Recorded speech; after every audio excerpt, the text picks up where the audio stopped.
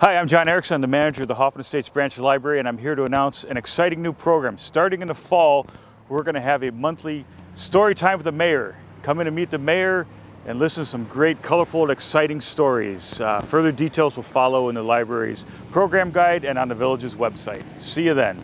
Okay, we're here at the Branch Library on Hassel Road to do some reading to members of the public and young people in particular. So before we get started, I'm the mayor of Hoffman Estates. Do you know what that means? What does a mayor do? Basically what your local village government does is we do public health and safety. That means we make sure there's police if you need police. We have a fire department and paramedics in case you have a medical emergency or some sort of fire. The Public Works Department maintains the roads. They also maintain the water system and the sewer system and make sure when you turn the faucet on that good drinking water comes out, and when you flush the toilet, that stuff goes where it's supposed to go. That's the major focus of our village. We also have a code department that they inspect buildings, and if someone is building a house or doing an improvement or building a shopping center or some sort of office building, they come out and make sure that everything is done right, that the building will be safe. And we have a health and human service department that does, they do counseling, they give inoculations. You go to the village hall right before school starts and you'll see hundreds of kids there. So, but that's public health and safety is our major focus. And it's a lot of fun being mayor. The great thing with the local government is that we directly serve everybody. Whether you live in town, you drive through town, you staying in a hotel for a few days, you work in town, we provide direct services. And also we live in the community, so we're very easily accessible. People can find you very easily. And we don't have the layers of people in between us and the people we represent that you might have in Congress and the federal government and all that. So it's a blast. I've enjoyed it immensely. But we're here to do some reading. Don't let the pigeon drive the bus. You think it's a good idea to let a pigeon drive a bus? I don't know. The pigeon might drive a bus better than I do.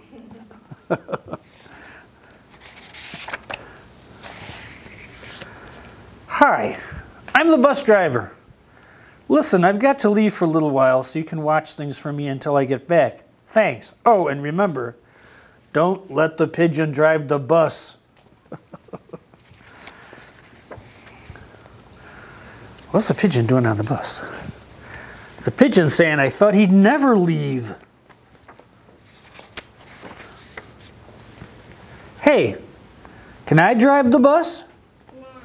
No? Please? I'll be careful. I tell you what, I'll just steer the bus. My cousin Herb drives the bus almost every day.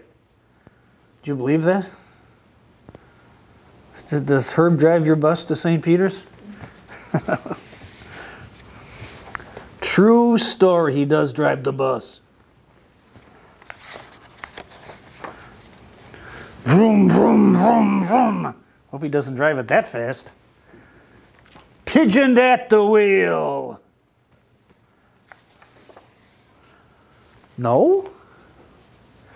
I never get to do anything. Do you say that? No? Hey, I've got an idea. Let's play drive the bus. I'll go first. Come on, just once around the block. I'll be your best friend. How about I give you $5? No fair. I bet your mom would let me. Would you, Mom? What's the big deal? It's just a bus. I have dreams, you know. Fine. Let me drive the bus. I'm supposed to shout in the library, I guess. He's stewing a little bit there. I'm back, the bus driver said. You didn't let the pigeon drive the bus, did you? Great. Thanks a lot. Uh-oh. Now the pigeon's a little bit concerned there. Bye. Look at the poor pigeon. He's upset. Hey! Ooh, now he's thinking about driving a semi. Think that's better? At least you wouldn't be on a semi. You might be more likely to be on a bus. So the poor pigeon didn't get to drive the bus or the semi, I gather. That's very unfortunate. Got another one, John? Yeah, we used to do, depending on time, we used to do 2 or 3. Yeah, that's fine. Yeah, so we got another, that may be another Mo Williams. Nanette's, yeah, Nanette's baguette. It's French. Today is the day Nanette gets to the baguette. Is she set? Nice little town there, huh? It's a lot like Hoffman Estates. Nanette! Today in the kitchenette, Mom tells Nanette that Nanette gets to get the baguette. Sounds like a song. Begin to begin. Baguettes are warm, baguettes smell wonderful. Getting to the baguette is Nanette's biggest responsibility yet. Is Nanette set to get the baguette? You bet. She's ready. But on the way, Nanette sees Georgette and Suzette and Brett with his clarinet. Look, there's Mr. Barnett with his pet Antoinette. Nanette pats Antoinette. Did Nanette forget the baguette? This is a great story. Got a jet. I've got a baguette to get, says Nanette to the quartet. Baker Juliet has met Nanette. She knows it is Nanette's first baguette get. So Juliet gets Nanette the best baguette yet. Nanette, did you get the baguette? You begin the begin. You bet. The baguette is warm. The baguette smells wonderful. And there's sure a lot of it. Crack. The baguette is warm. The baguette tastes wonderful. And there's still a lot of it. Which is ever to get home with it. Crack. The baguette is still warm. The baguette still tastes wonderful. And there's still some of it. Can Nanette stop tasting the baguette? Not yet. Crack, crack, crack, crack. Mmm. Oh no! There is no more baguette. Nanette begins to fret. Will Mom be upset? Will Mom regret she let Nanette get the baguette? Kaboom! Mom must be carrying a grudge about this. Now Nanette is wet. Wet with no baguette. This is as bad as it can get. Nanette wishes Mom had never let Nanette get that baguette. Maybe Nanette will move to Tibet. You never wanted to move to Tibet, did you? You ever done anything that bad that you figured you have to move to Tibet? No. Mom's smiling, so it's got to be the case. Tibet is as far away as you can get. Nanette would need a jet. Can Nanette go home instead? Can Nanette face her mom? What will she do? What would you do? Would you go home? Yeah, Mom would forgive you. Where is the baguette, Nanette? Asked Mom. Did you forget? Nanette did not forget. Nanette is upset. Nanette is beset with regret. She sweats. I ate the baguette. Ooh. Oh, sweetie. Mom hugs Nanette. It is warm. It is wonderful. Like a million baguettes. The day's not over yet, Nanette, says Mom. Let's reset. Yes, let's. What a nice mom. A lot like your mom. Very nice. Baker Juliet is surprised to see Nanette, but not too surprised. Nanette's mom gets another baguette. Now they are all set. Mom, Nanette, and a baguette. The baguette is warm. The baguette smells wonderful. Think she's going to eat the whole thing again? I don't know. Crack! Today is the day that Nanette will not forget. Mom! Mom ate it. Mom gobbled up that one. Well, Mom was entitled, don't you think? Got another one, Jen? Yeah, you're doing an excellent job, right? Grumpy bunny or grumpy duck? What's your preference? Grumpy duck. Grumpy duck it is. Grumpy duck. Doesn't look too grumpy there. A little serious looking here.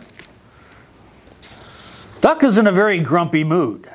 The pond is dry, and she doesn't want to participate in any of the other animals' activities. To make matters worse, a gray cloud is following her around. Is there anything her friends can do to make her feel better, or is grumpiness catching? You think grumpiness is catching?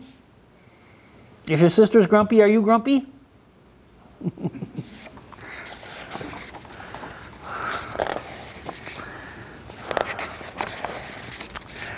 Duck was feeling grumpy.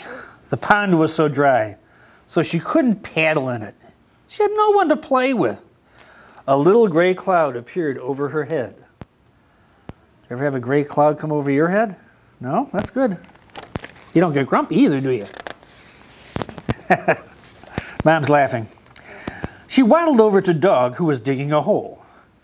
I've got no one to play with, she said to Dog. You can play with me, said Dog, if you like digging holes. I don't, grumped Duck.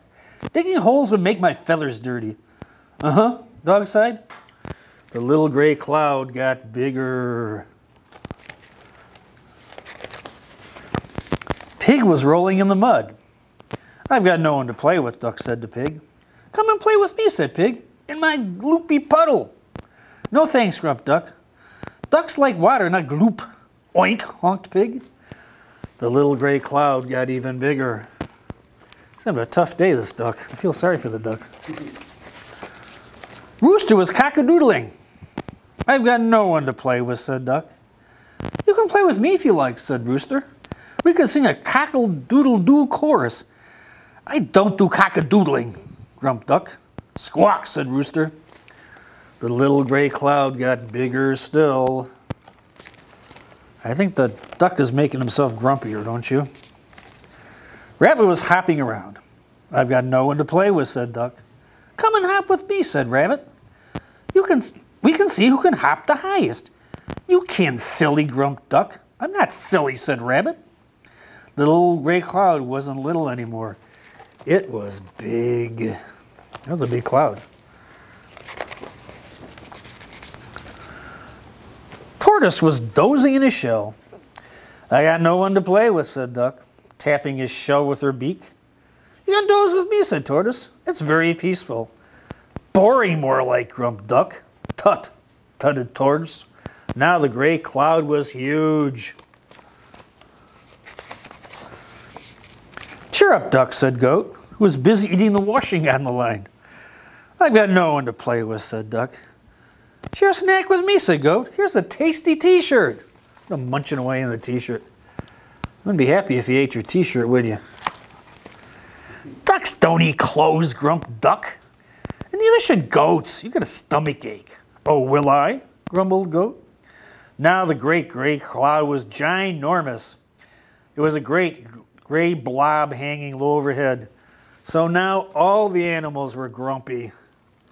That duck started something. Then something strange began to happen. The great gray cloud turned blue and purple and yellow until it was black. That's scary. Black cloud. Sitting beneath this ginormous black cloud were a dog who stopped wagging his tail, a pig whose ears were droopy, a rooster who was no longer cock-a-doodling, a rabbit had lost his hop, a tortoise who had decided to stay in his shell forever and ever, a goat who scowled at the big black cloud, and a duck who was still grumpy. That duck. What sort of cloud was it? Was it a gloom cloud or a mood cloud? Could it be, was it a grumpy duck cloud? Would it blot out the sun forever?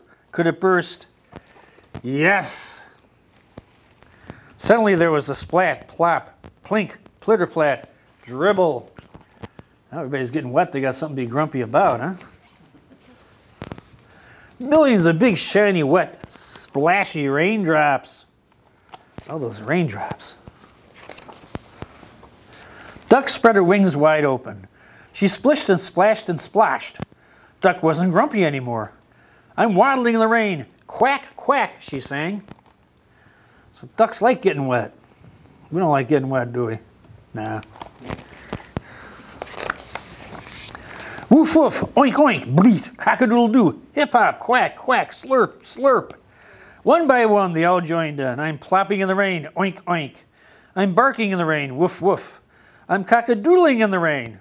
I'm hopping so high, hip-hop. I'm drinking up the rain, slurp, slurp. What a glorious feeling, bleated Goat.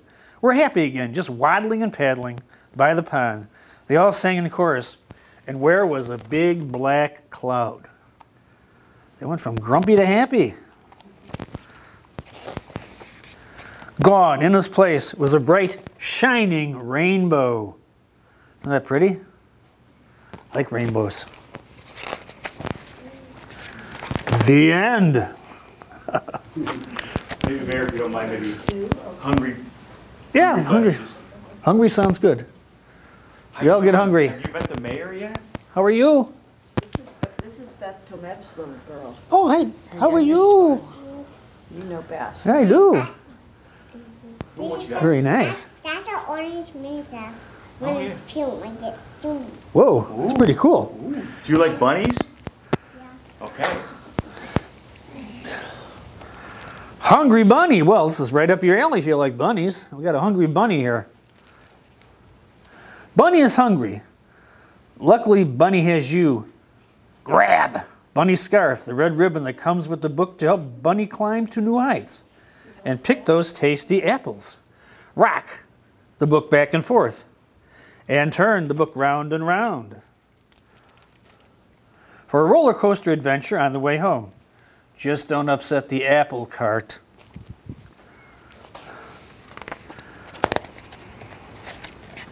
Hungry Bunny, here I come. Grrr, grrr, hungry Bunny. Can you hear my tummy rumble? I'm one hungry bunny. Does your tummy rumble like that? Rumble? Grrr. It's time for a red, delicious, and hard-to-reach apple. Bunny's not tall enough to get that apple.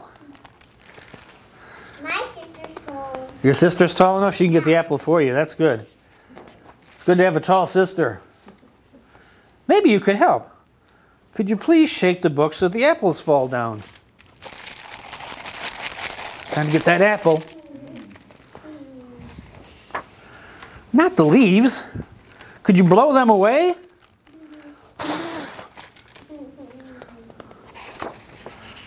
That's much better. Thank you. Those leaves are blown away. Oh no, my scarf is blown away too. I'm stuck in the book and I'm still hungry. Oh, his scarf got caught in the tree. Now what's he gonna do? He's gonna need your big sister. Could you help me grab my scarf? You want to jump up and try to get that scarf? Will you place the scarf here for me and hold it tight so I can use it to climb the tree and pick those tasty apples? That's a smart bunny you got there. It's a real smart bunny. Just one more. Well, he's taking all the apples off the tree.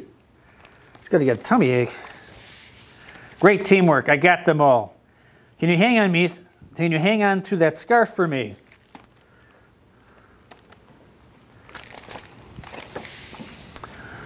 Oops, I'm running late. What an uphill battle. He's got to climb up a hill. He's got to climb up a hill with that wagon. Wait a minute. Why am I going uphill? Why am I going uphill? We can fix that. Can you tilt the book for me? I'll tilt it so you can go downhill. Easy as pie. Now my wheels are turning. Maybe going downhill a little too fast there. Why don't we even have more fun? Would you rock the book back and forth?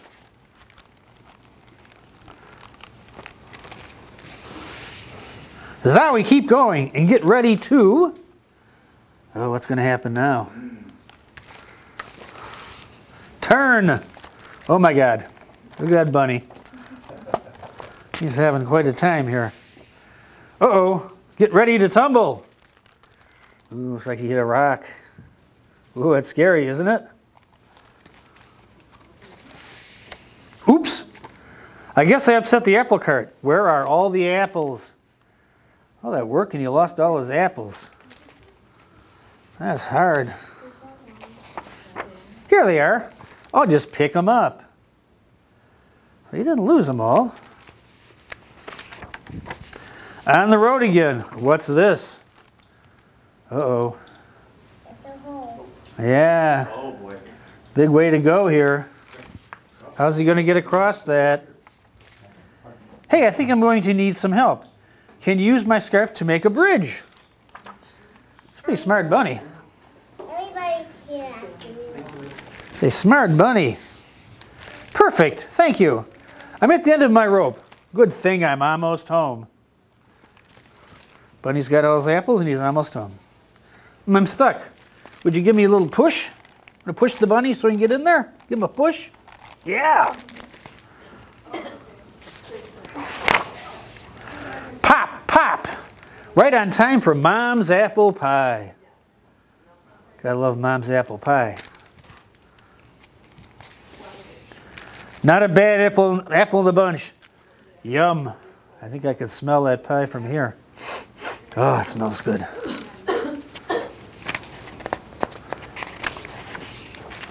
We saved a piece for you. You want your piece of pie? Want your piece of pie? That was good. Yeah. Got another one? Yeah. You got time. Yeah, we're on a roll. Guys like eggs? Like eggs, yeah. I like eggs too.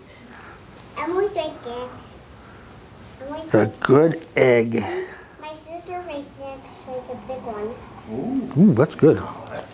You're lucky to have such a nice sister. I've always been a very good egg. There's 2 sisters. You got 2 sisters? What are their names? She has one, Emily. Emily. Beth is your mommy. Yeah. I've always been a very good egg. I bet you're wondering, how good can one egg really be?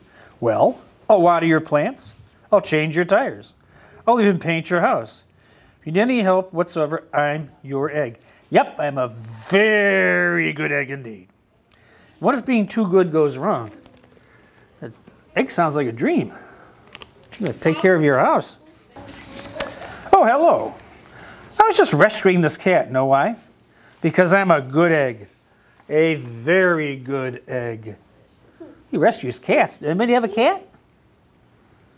I got 2 cats at home. I do. You do too?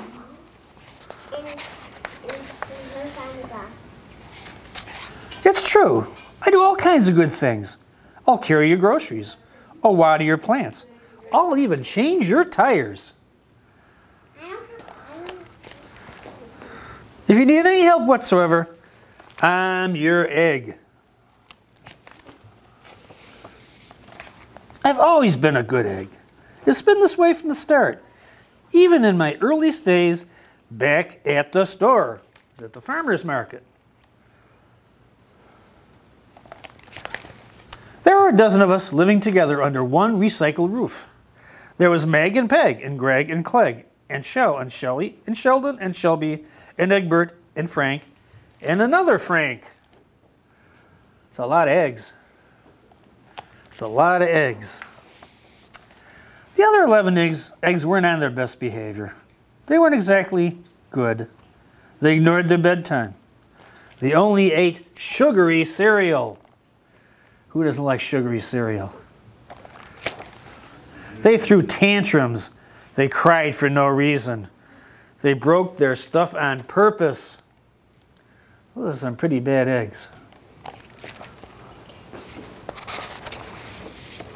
Meanwhile, I tried to take charge.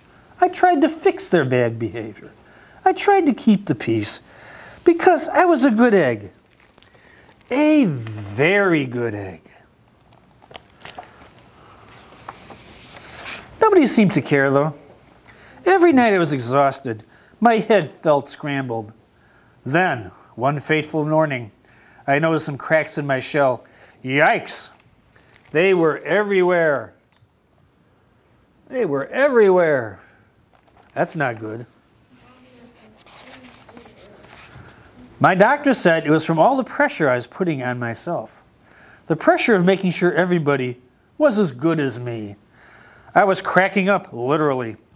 Something had to change. I'd had enough. Just had enough. Poor guy. I told Meg and Peg and Greg and Clegg and Shell and Shelley and Sheldon and Shelby and Egbert and Frank and other Frank that I was leaving. I can't be the only good egg in a bad carton, I said. Blah, blah, blah, they replied. I left that night. Egg's off on his own now.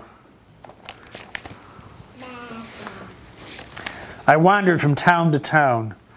The hours became days. The days became weeks. I lost track of time. I was alone. Out there on the road, under the stars. I really tried to focus on myself and what I needed. At least I had a nice hammock there. Get a little bit of sleep. I took walks. I read books. I floated in the river. I wrote in my journal. I found simple moments to be quiet. I breathed in. I breathed out. I even started painting. It's a painting egg. I never knew an egg that painted. I knew eggs that were painted, but I never knew a painting egg. Mommy's like painting eggs. Yeah, Mommy's good at that? Yeah. For once, I found time for me. And guess what? Little by little, the cracks in my shell started to heal. My head no longer felt scrambled. I started to feel like myself again. He seems very content there, doesn't he? It's a happy egg. So I made a big decision. I'm returning to my old carton and my friends because I'm kind of lonely out here. This time I know what I need to do.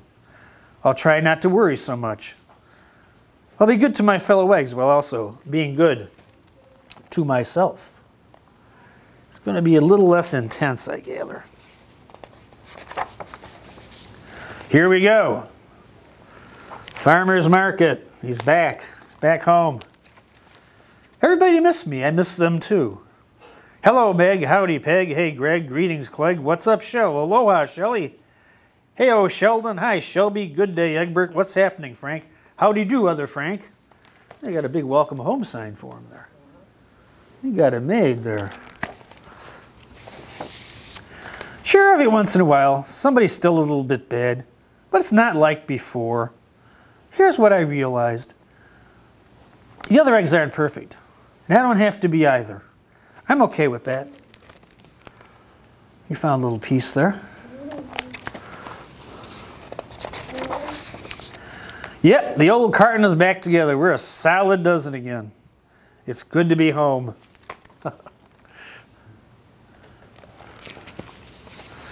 That was a good one. That was a very good egg. That was an excellent egg. Mo Williams. Because a man named Ludwig wrote beautiful music, a man named Franz was inspired to create his own. This is back a few years ago with these guys. Because many years later, people wanted to hear Franz's beautiful music. They formed an orchestra. Because a man had practiced since he was a kid, he was asked to join. That's pretty cool. Remember the orchestra? Because a woman studied night and day, she too was asked to play. Because many others loved and practiced their instruments. There were enough musicians. They're putting the band together here. Putting the band together. So you do it at home? No, a Kylie. Her cousin Kylie plays the violin. Ah, cool. Violin, that's pretty impressive. Because someone created a poster about Franz's music, tickets were sold. Because a train conductor stopped the train at the great concert hall, the orchestra conductor arrived. Can't have an orchestra without a conductor. That's for sure. Because the orchestra's librarian had copies of the score, the orchestra rehearsed. Got to practice a lot if you're in an orchestra. You all got to work together and sound good. Because workers checked the lights and the seats and swept the floors, the grand hall was ready. Because the time had come, the ushers opened the door. It's a nice concert hall they have here. Train stops right in front of it, can't beat that. Because someone's uncle caught a cold. Someone's aunt had an extra ticket for someone special. Poor guy missed the concert, but he'll feel better and someone else gets to go. It's not all bad. Because the usher helped the aunt and her special guest, they found their seats. Because everyone was there to beautiful music, it was quiet. You guys are good at being quiet too. Mom's laughing, but hey. There they are. There they are. Ready to play. Wow. Look at that. You can almost hear the music, can't you? That's pretty cool. In row seat 14, sat the girl with the uncle's ticket. She heard the beautiful music written by a man named Franz, and it changed her. Looks very comfortable in there. The girl was changed. Let's see what change came over her. From that moment on, the girl learned everything she could about music because it fed her. Soon she started to write music too, because like Franz, the young woman had something to share. Wow. That's being inspired.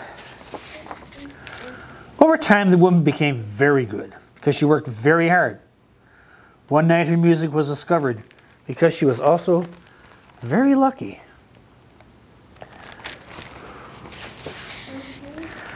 Then she was invited to perform her music at the Grand Concert Hall because so many people wanted to hear it. Her composition was dedicated to the uncle in row C, seat 14, because it was his ticket that brought her here.